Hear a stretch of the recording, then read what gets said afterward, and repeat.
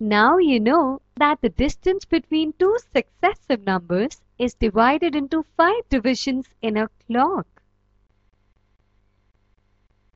If the minute hand starting from 2 and comes back to 2 again, it moved 5 into 12, that is total 60 divisions. Therefore, the minute hand takes 60 minutes to reach again to the same place. Also, the hour hand moves from one number to the next number in 1 hour. You can recall the activities that may take about an hour to complete.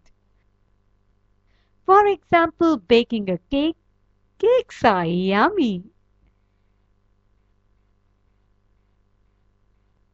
Completing the homework. You do that, right? Cleaning the house, etc. A football match takes 80 minutes with 10 minutes interval. But there are games which take less than an hour to finish.